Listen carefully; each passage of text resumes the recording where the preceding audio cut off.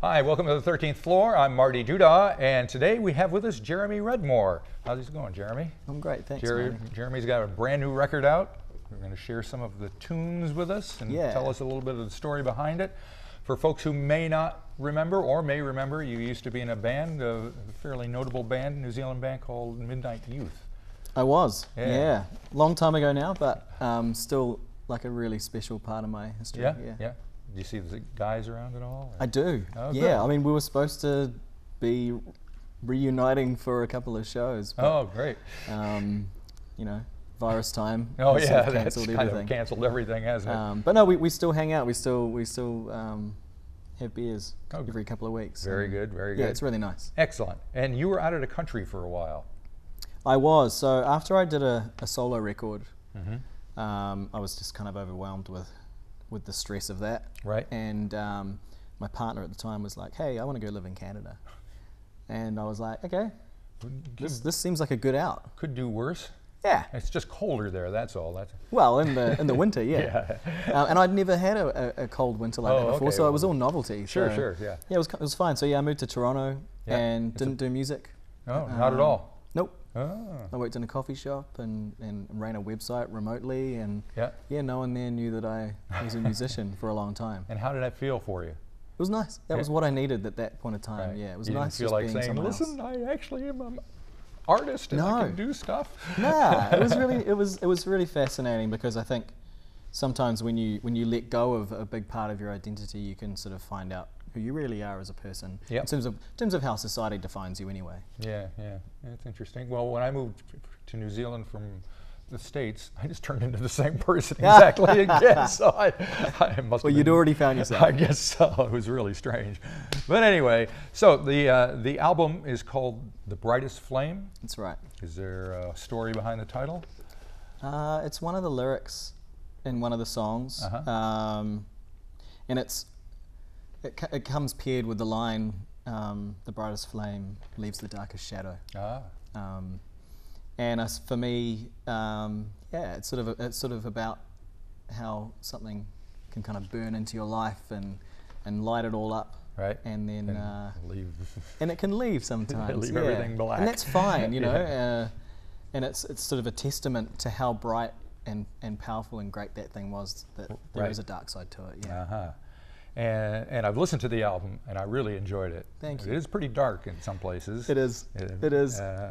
So how are you going to feel performing these songs and bringing them out to the public? That's a really good question. I'm still figuring that out. Yeah. I'm still trying to figure out whether that's a healthy thing to do. Yeah. Well, hopefully it is. Yeah. So far, so good. Yeah.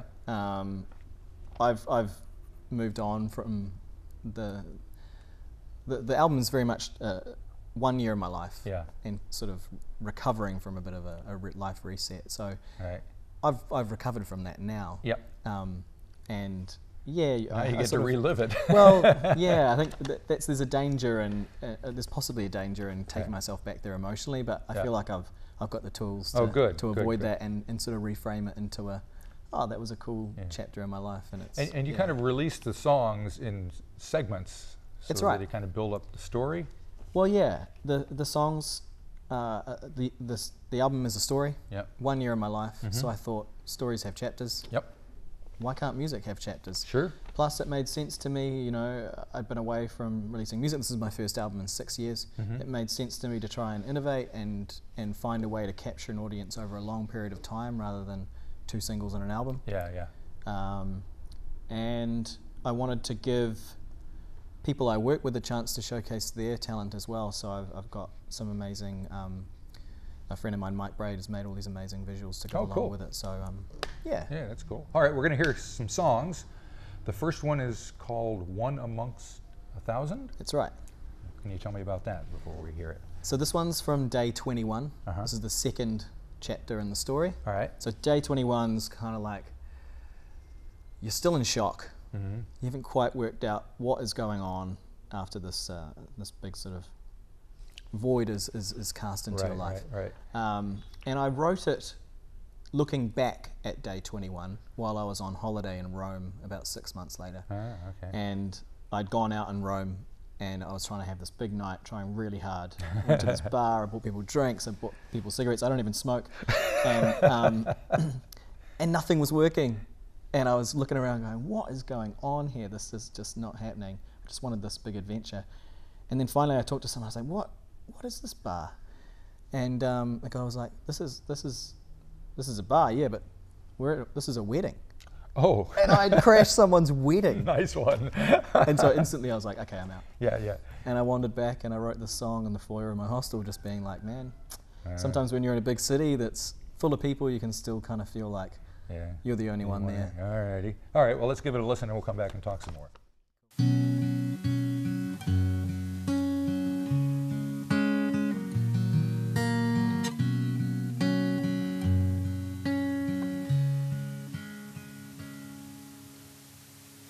One more cigarette before I leave.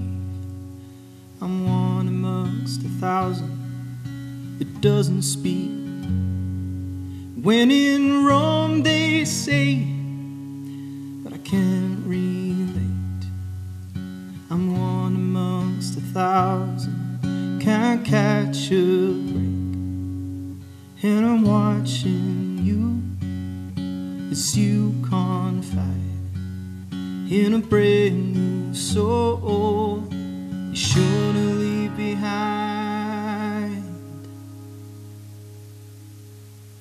But give me just a minute and the sound will die. It's a lonely city when the volume's high. One amongst 1,000 looking anywhere but here. I don't have a reason to be singing in your ear. No.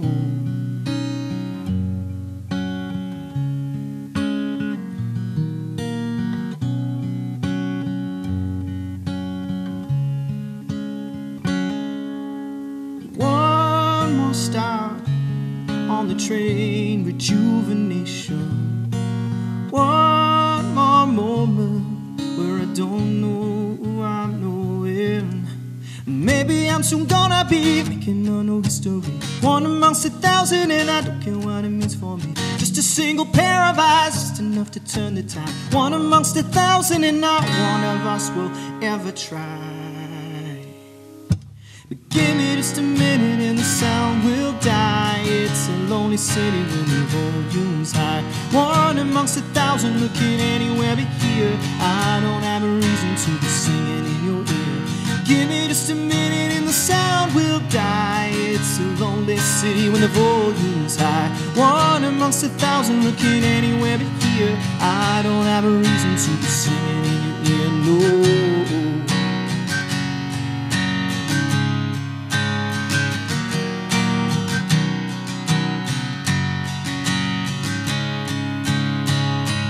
One more cigarette before I leave. I'm one amongst 1,000 that doesn't speak. And I'm watching you as you confide in a brand new soul you're sure to leave behind. Give me just a minute, the sound will die. It's a lonely city when the volume's high. One amongst 1,000 looking anywhere but here. I don't have a reason to be singing in your ear. Give me just a minute and the sound will die. It's a lonely city when the volume's high. One amongst 1,000 looking anywhere but here. I don't have a reason to be singing in your ear. Well, give me just a minute, the sound will die. It's a lonely city when the volume's high. One amongst 1,000 looking anywhere but here. I don't have a reason to be singing in your ear. Alrighty, we're here at the 13th floor with Jeremy Redmore. Correct? That's right, that's right. I wrote it wrong, and now I'm going to try and read it wrong the whole time. So, no, we got it right. And we just heard One Amongst 1,000. It was a beautiful song. Thank you. We have a couple more to go through. The next song is called Walk Away. So where is this in the story? So this is day 180. Oh. So we've moved along. From 22. From 21, so 21. From 3 weeks to 6 months. Okay. So by 6 months, I think you're at the stage, well, I was at the stage where I was ready to sort of put myself back into the world and see what was out there. And you know, you might sort of fumble around a bit, but the fact is you've got to that point where it's like, you know what, I need to get back into the world. So this song is about really, a bit of a fumbling attempt. So was it difficult to come up to kind of get to that point? Did you have to kind of go through some kind of mental process to go, okay, well, this is where we're at, and now we got to move on?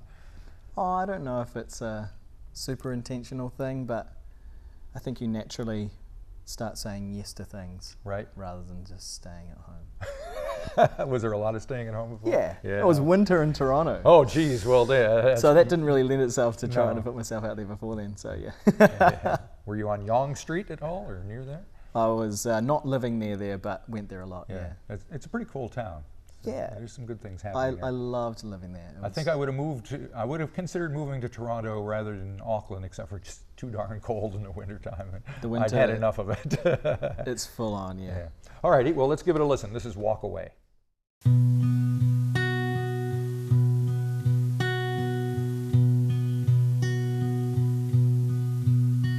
I was all dressed up for the spring, though the winter had taken its toll.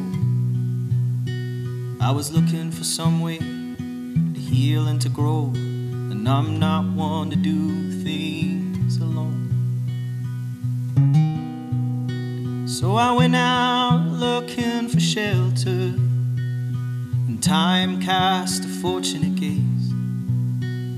It was only a moment before I had found somebody to walk my way. And the bar had a band, and the band played a song that started a dance that no part of felt wrong. Then when the two had retired from the room, I asked if he wanted to stay, 'cause I didn't want to walk.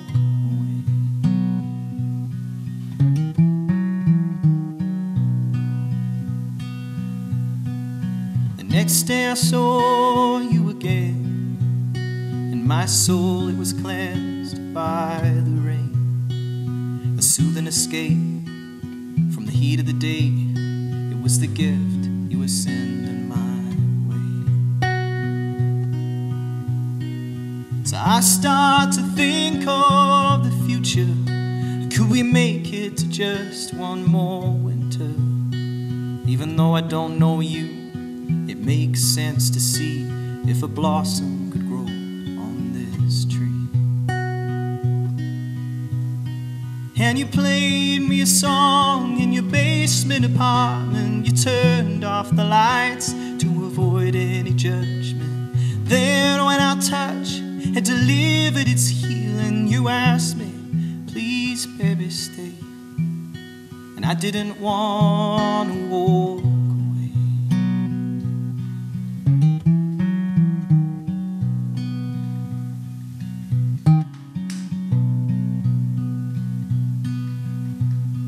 One evening, my fortune changed. One phone call that swept me away. Boy, take all your plans, put them in the trash. Looks like winter's back on my case. Well, our seasons no longer aligned. We'll put the wall up round this heart of mine. And though we know we should end this, it's too good to waste, so we carry on walking this way. And we did what we could to forget what would come. We acted like this ship was traveling on, but there's too much at stake and too much to unknow. So I told you, you shouldn't wait, but you didn't want to walk away.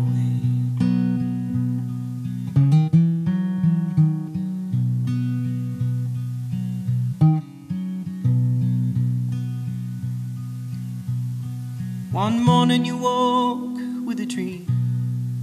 Across the world you were living with me. You were ready to gamble all that you'd made for a man with his soul in the shade. Woman, you're strong and courageous, but I'm not made of the stuff that could save us. I am a rock, I am sensible, I'm carved out this way. Still I didn't want to walk away. And I played you a song as you drove me on home. I kissed you and said that it won't feel too long. But in the morning you woke up broken and said, this is all gonna be for the best. I don't think that I can see you again. Well, the cards we were dealt, they put an end to this game. All the blues, they are all the same.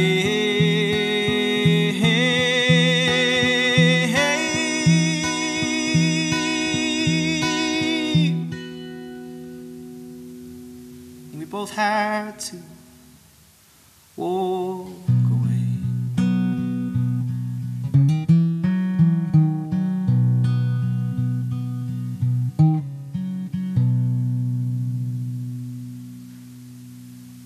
Welcome to the 13th floor again. We have Jeremy Redmore with us. He's playing and singing some songs from his new album. It's called The Brightest Flame. And it's being released tomorrow as we're talking today.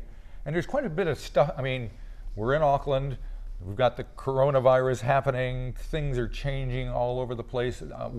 Just before we started talking, I heard an announcement on the radio. They're cutting down the amount of people that can gather to 100 rather than 500, which is going to have a big effect on the music business here in town.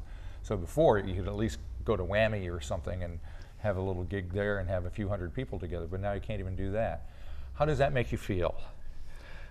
Yeah, I mean, it's kind of out of our hands, but it is pretty deflating to be working. I've been working on this project for about 3 years, yeah. and to have 4 months build up and then it's peaking right when everything's falling apart. So it's quite deflating, but at the same time, you know, there's nothing we can do, and people's safety and health is much more important than music can be. I just hope that musicians can still have a place within this world. Maybe we're not making money, but maybe we can just help lift people's spirits. So yeah, we're just getting creative. I'm sure I'll be live streaming things. I'm doing a initiative now where people can get in touch with me on my website and let me know if someone's a bit down in sort of an isolation, right?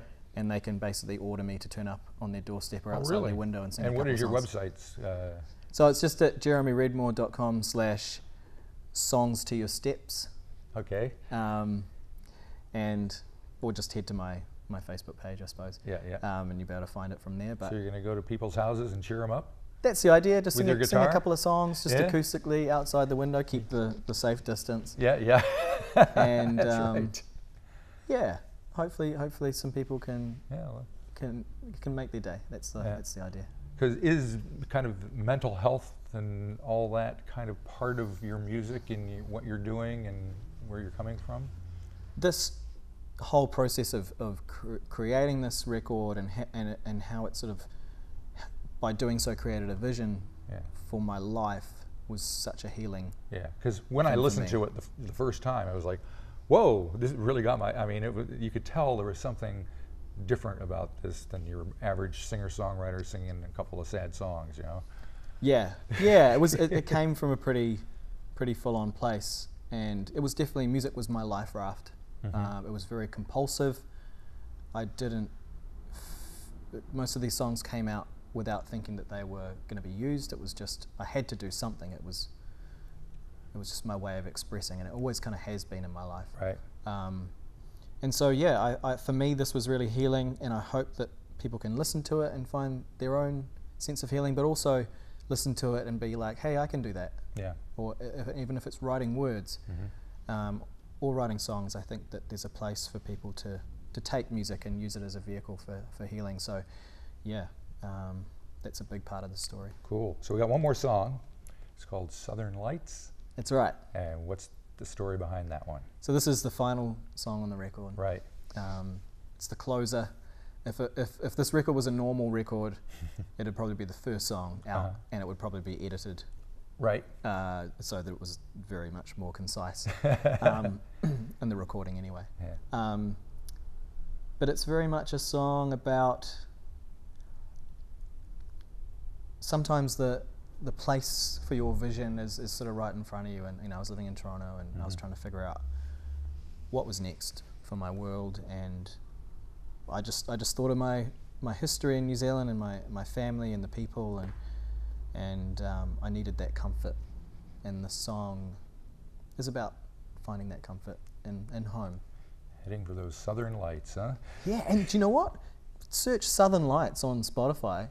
There's no songs. Really? Really? Yeah. Because there's Southern Cross. Yeah. There's a couple of Southern Crosses I'm familiar with. There's hundreds of Northern Lights. Yeah, I'm sure there is. Yeah, crazy.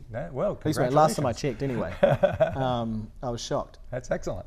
But anyway, that isn't why you wrote a song. But yeah, it just sort of came out, and yeah, for me, it's a really poignant song right now. I think there's a lot of people who are stuck. Yeah. Well, there's a lot of people stuck all over the place. Nobody can get anywhere, and everybody's trying to get where they belong. So yeah, hopefully they'll find their place. It's good to see that you have. Yeah, thank you. Welcome back. Cheers, mate. And good luck with everything. Cheers. Hopefully we'll see you playing around if we can get in about 6 months or so. Together. Yeah. So, otherwise I'll see you on a screen. Yeah, or just come over here and play. We can. Yeah, you should really live stream, like set up a live streaming spot here. Yeah. That's not a bad idea. But anyway, all right. Well, thank you very much for coming. Good luck, and we'll finish up with Southern Lights.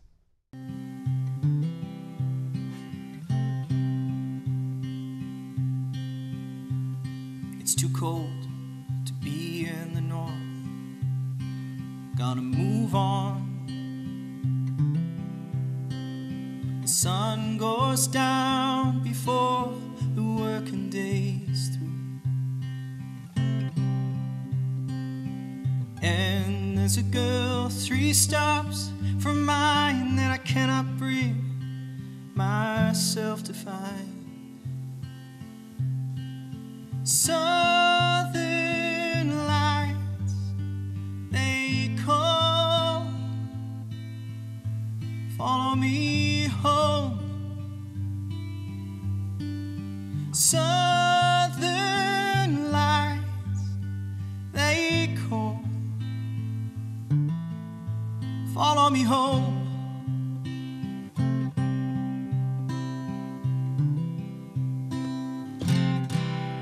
This northern sun is a softer kind.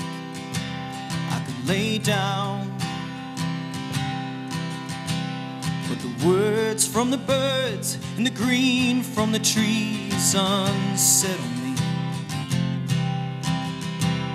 And all around these ancient towns have sugar lips with bitter mouths. Southern lights, they call. Follow me home. Southern lights, they call. Follow me home.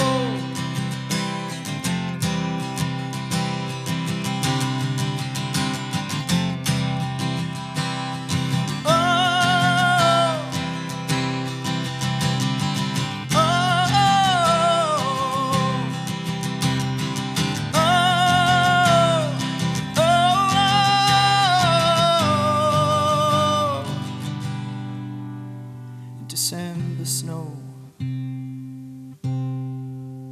it warms my soul, but I think I'll stick with the 25th and sandy toes. And God, I pray that I've been good, as the gift I need is to be